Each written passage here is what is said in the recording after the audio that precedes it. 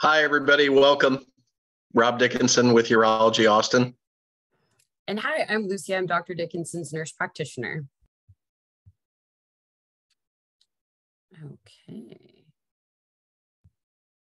Bear with me, everyone. I'm getting the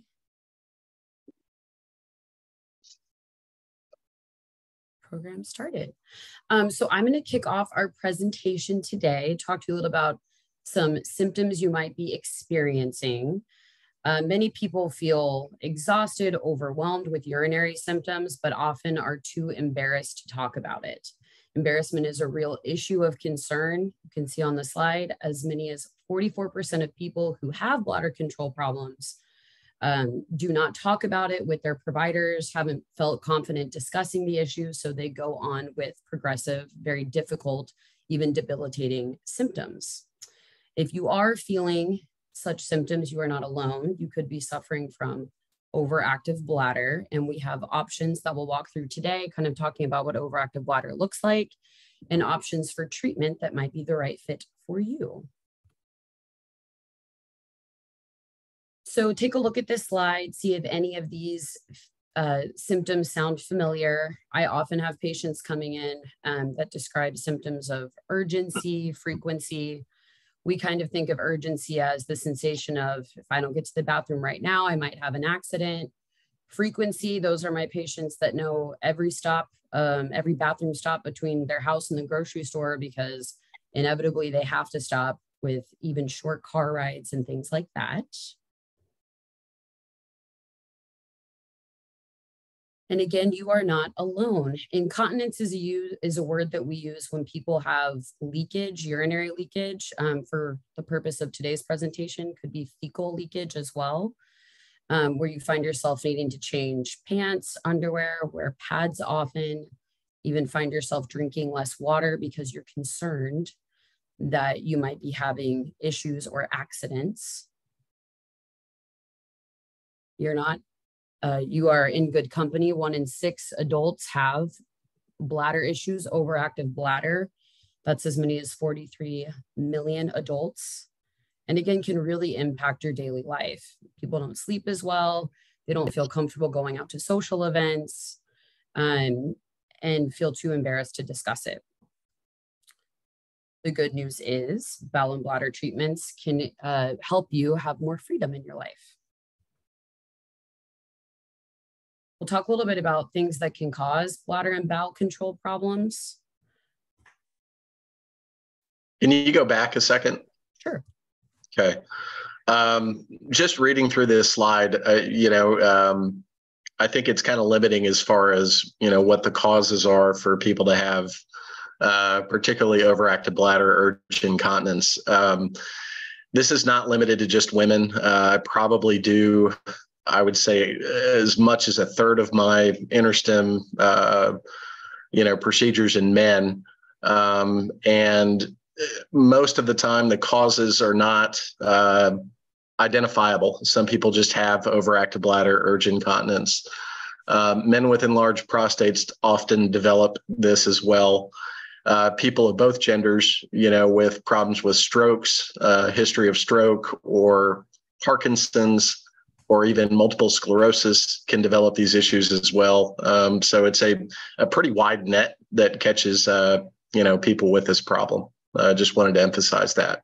Go ahead, Lucy. Okay, thanks. So this is going to give you guys just a very basic background of how the bladder works in the body, which will make more sense when we move forward with different treatment options.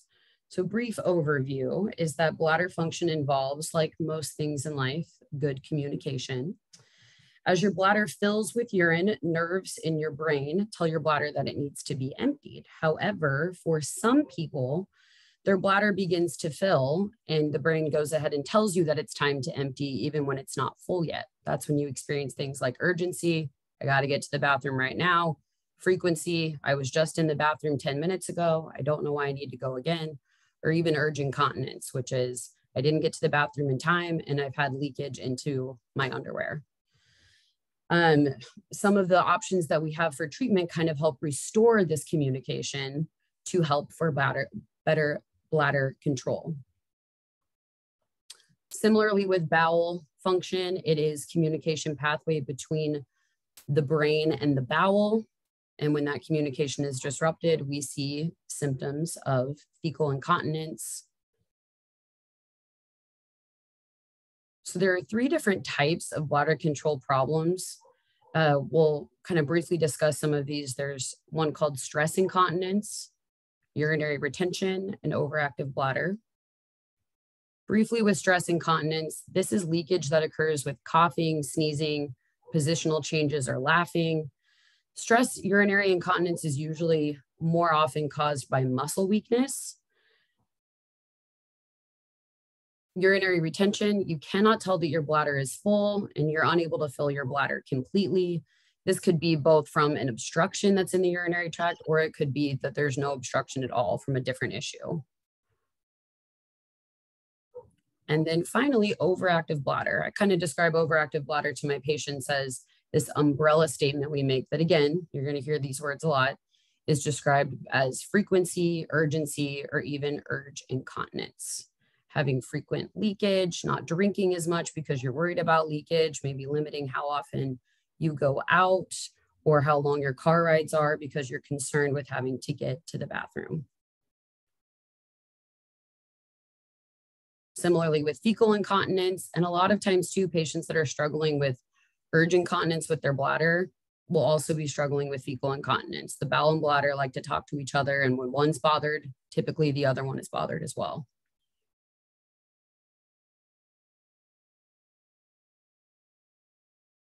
Second here. So there are several different ways that we can go about treating urinary symptoms like urgency, frequency, urge incontinence, as well as fecal incontinence. Dr. Dickinson, do you want to take over? Sure. Okay, so basically where you start with kind of managing this problem is simple things, avoiding some dietary irritants. Exercise is always good, and especially weight loss. There is physical therapy that can be done in certain cases to help with this problem with regard to the bladder. And again, pelvic floor strengthening or Kegel exercises, which we can instruct patients on regarding that. Next slide.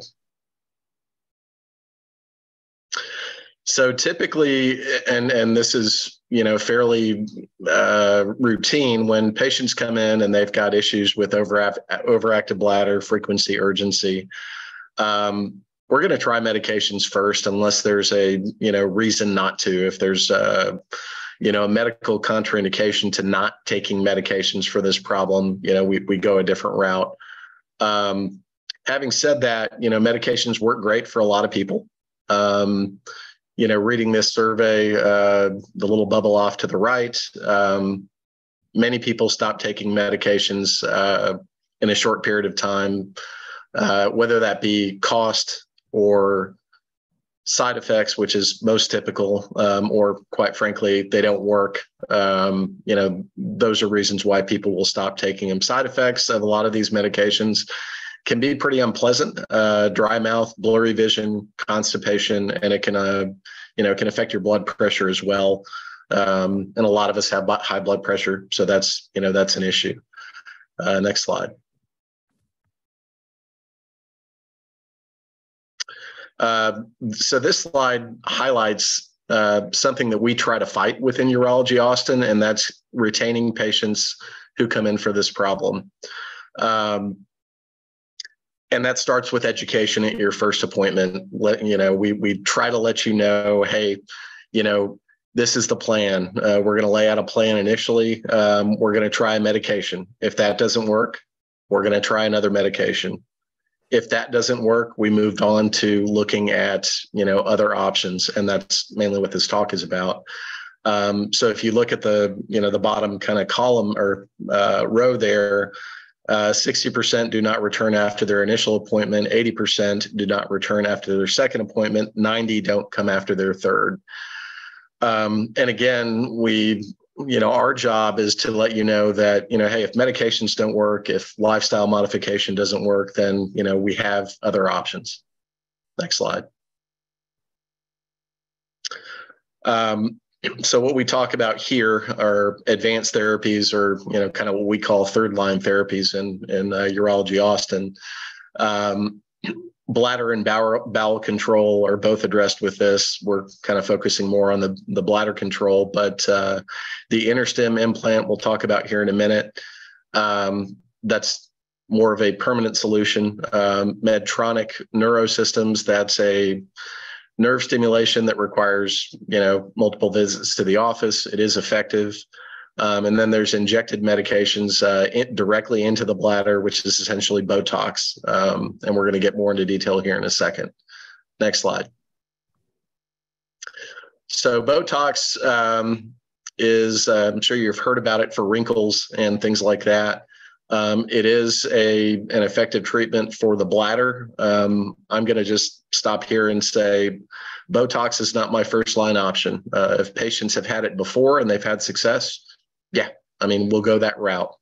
I primarily use Botox in the setting of my, sacral neuromodulation InterStim failures. And we're going to talk about that here next.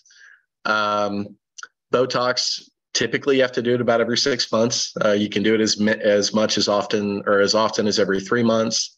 It's effective, kind of like medications can be.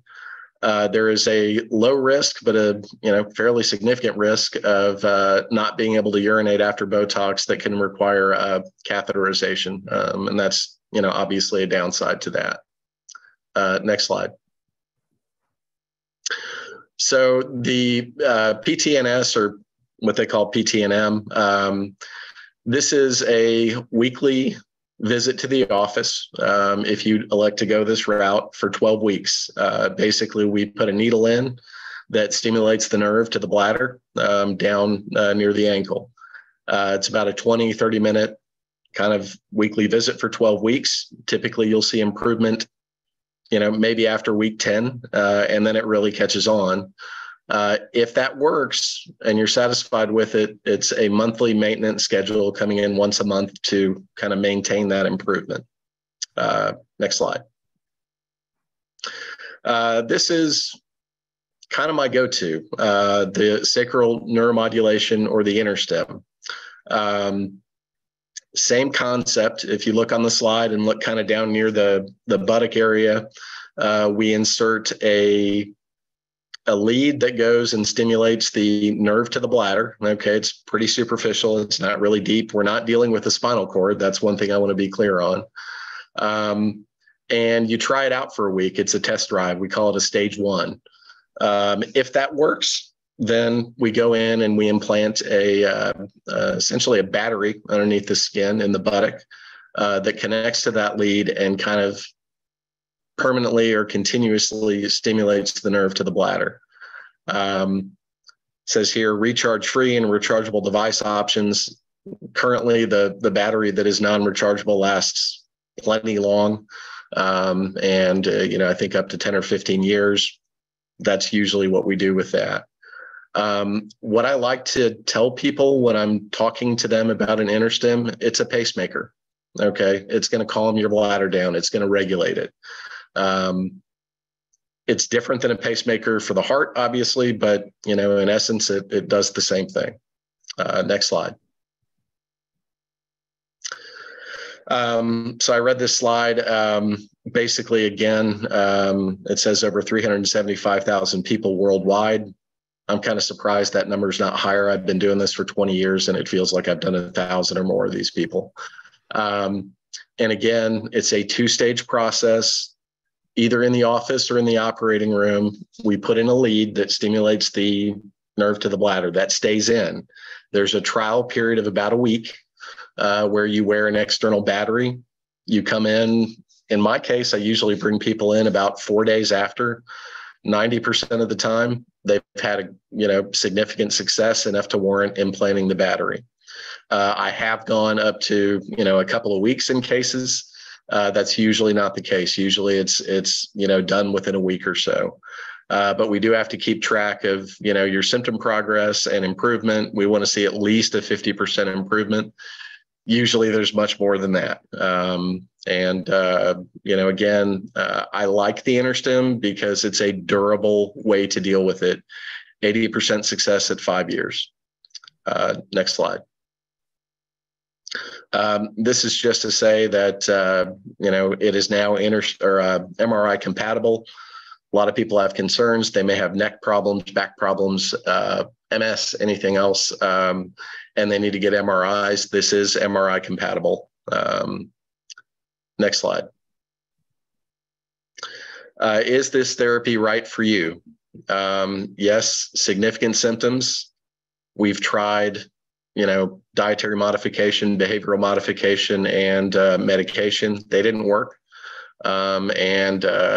These treatments, again, didn't work. You want a solution, you're an InterStim candidate. Next slide. Says trust a proven therapy, 84% satisfaction for bladder control. It is more effective than medication in most cases. Again, close to 90%, kind of what I said earlier, have long-term success with it. Next slide. Okay. Sure. I'm going to go past this one. Jessica, do we do anything with this Janet story? You can skip past it if you want. Okay. Yeah. So now is the time for Q&A. Yeah. So we have one question. So just a reminder to everyone, there's a Q&A box at the bottom, so feel free to put in any questions you might have. This question, I think, is related to InterStim. It says, does the battery have to be recharged in some way? Okay, so feel free, anybody, to jump in if I don't get this right. Currently, the battery that we're implanting that is non-rechargeable lasts about possibly up to 15 years. There is a rechargeable option.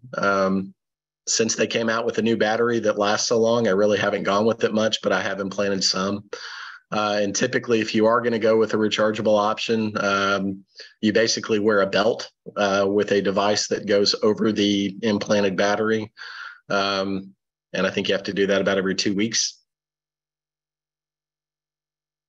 What is the test process like? Can you explain that? So I'll tell you the way that I do the majority of mine, and it's called a stage 1. I usually do these in the operating room just with some sedation and local anesthesia. And again, we put a needle in basically down at the tailbone, feed the lead in, tunnel it under the skin where it exits kind of in your, the side of your buttock. And you wear an external battery for about, usually a week. Like I said, after about 3 days, you'll keep track of your symptoms. You are in control of the device. You actually, can tell it how high you want it to stimulate, and you'll be instructed on that. When you come in to see me a few days later, we go over the results, and basically objectively and subjectively, if you've had 50% or greater improvement, then we move forward with the battery implant, and then you're done. That's basically it. Perfect. Related to that, Dr. Dickinson, that people are asking, does Medicare cover the cost of this? Absolutely. Now, having said that, they typically would like documented failure of, a couple of medications. And, that's why we're going to try medication first. And the second part of it is, again, we want to see a 50% improvement in symptoms during the trial period.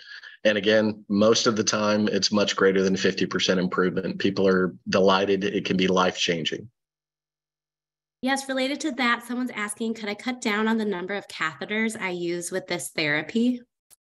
It's possible, depending on, the reason why you're using a catheter. We use this primarily for what we call idiopathic urinary retention, meaning we're not sure why you're in retention. And again, also cases of MS and other neurologic symptoms, that would be an indication for it. So yes, that's certainly a possibility. For a lot of these patients that have that problem, we would like them to be catheter free.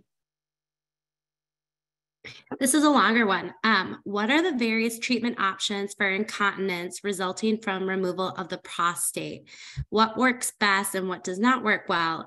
And exactly how do you know if you're doing Kegels properly so that you get results? Okay, let me go to part one. Okay. When the prostate is removed for cancer in particular, that's usually a sphincter issue, a mechanical issue. It's usually different. And that requires an artificial sphincter placement or a sling in men.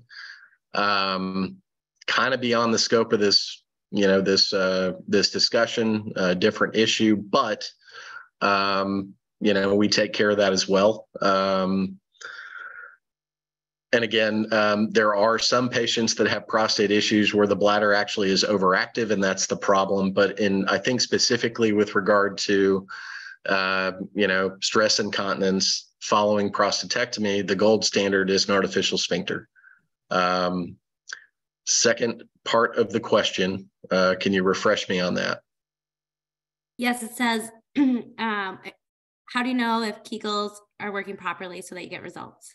So the best way to do it is to actually see a physical therapist. And we have physical therapists in Urology Austin that do basically just this. And the idea is that they are going to hook up monitors to kind of tell you, are you contracting the right muscles to help with that, and then teach you how to use them properly. And then, you implement the exercises. Thank you, Dr. Dickinson. So this one's more related to a caregiver. So I'm the caregiver for my husband. Would it be easy for me to work? I'm assuming they're talking about the InterStim and the programmer. Yes. And our Medtronic reps are great. If there's ever any questions, and we're all, obviously also available for that. But yes, it's very user friendly. Perfect. If you have to have open heart surgery, or I guess any surgery in the near future, can you still use the InterStim process? Absolutely. In fact, and please, Jessica or Brian, correct me if I'm wrong, the only contraindication, which is a fancy word for saying why we wouldn't use InterStim, is in pregnancy. I believe that's the only contraindication. And for patients that have an InterStim device in and want to become pregnant, we simply shut off the device.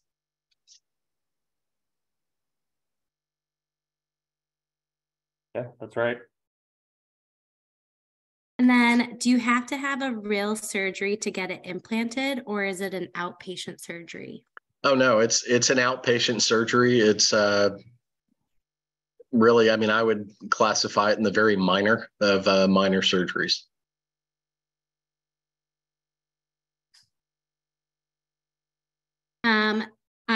Someone says, I have the stimulator for bladder control, but I now have bowel problems. Can it be used for this? Yes. It's usually the people that put them in for bowel control are the colorectal surgeons. I have plenty of patients that have both. I put them in for bladder control. They can work as well. If they've got both problems, most of the time it cures both of them. Perfect. And then if you're being fairly successful with medication, but the cost is prohibitive, and or you don't want to continue taking medication, is there a way to get Medicare to cover the cost? So that's a good question. I think if, we documented, in my opinion, okay, if you've got significant side effects from something, it's a failure. If it's cost prohibitive, it's a failure. Okay. If it's not covered, then as far as medication goes, then that doesn't work. So yes, I believe that that's entirely possible. Great. And then what if constipation seems to be the largest trigger for urgency and frequency? Well, okay. So that we're going to go back to kind of lifestyle modification. A good bowel regimen is key, and that's that's in and of its own problem. Controlling constipation, you take care of that. Oftentimes you're going to take care of the bladder problem.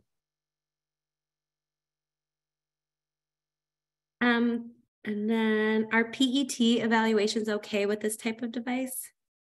PET evaluations? Oh, PET scan. Yes. Oh, yeah. If this has been around for 25 years, why am I learning about it now? I currently have been seeing another urologist.